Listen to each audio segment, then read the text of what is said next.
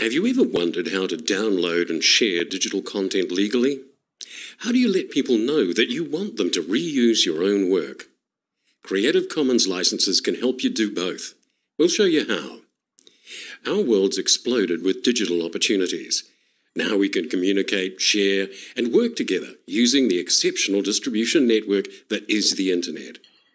Information and content can fly between us in exciting new ways. But it's important to know that when something is created, say a photo, a document, or a music track, it's automatically protected by copyright. Copyright enables people to say who can share and reuse their creations. You must always obtain someone's permission before sharing or reusing their work, even when it's posted online. But what if a creator wants everyone to use their work, without the hassle of granting permission over and over? This is where Creative Commons can help. Creative Commons provides licensing tools that are free to use. You can apply a license to your work, which refines your copyright and streamlines how you give permission. Zach here downloads a photo called CC Kiwi that he wants to use in his science project. He can do this without asking Kiri, the photographer, first, because she's already given permission with a Creative Commons license. Kiri's license is legally robust, but easy for Zach to understand. She's told the world, including Zach, that they can use CC Kiwi as long as they acknowledge her as the original photographer. There are more rules Kiri could have included. Creative Commons licenses are made up of license elements. You can think of them as rules, and each have their own special symbol. This is attribution.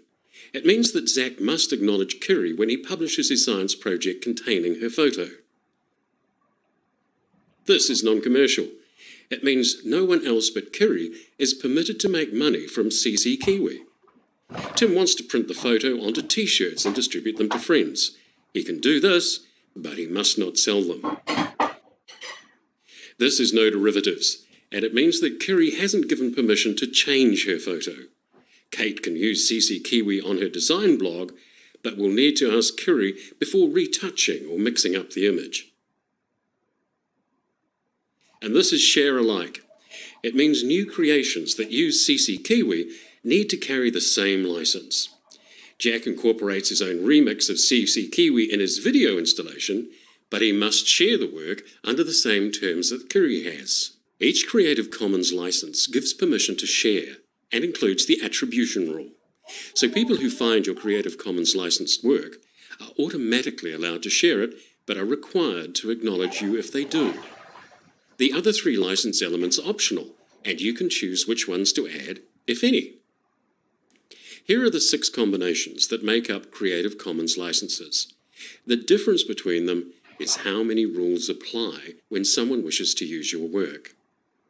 The attribution license allows reusers the most freedom, and the attribution non-commercial no derivatives license allows the least freedom. The attribution license and the attribution share-alike licenses are sometimes referred to as Free Cultural Works Approved licenses. These 3 licenses restrict commercial use of a work. And these 2 licenses do not give permission for adapting or remixing. These 2 licenses require new works to be licensed under the same terms. To choose and apply one of these licenses, and to view their terms in more detail, visit us at creativecommons.org.nz. Or you can answer some questions to help you decide which license best suits your needs at creativecommons.org/choose. There are some good ways to find other people's Creative Commons licensed work online. You can use a search filter by going to the Creative Commons website. Or why not try the Jamendo website for music, Flickr for images, or Digital NZ for New Zealand content. Using Creative Commons licenses could help your creations reach more people. Maybe you want to connect with others across the globe and take turns at improving a report. Or maybe you just want to have fun, remixing someone else's work. Whatever reason you have to share your work, you'll find there are scientists, educators, companies, and public agencies who are using Creative Commons. By opening up permission, just imagine how much we can achieve. Collaborating on what we hold in common, being open about big decisions, and finding solutions in the spaces between us. Let's work together, confidently and legally. It's good to share with Creative Commons.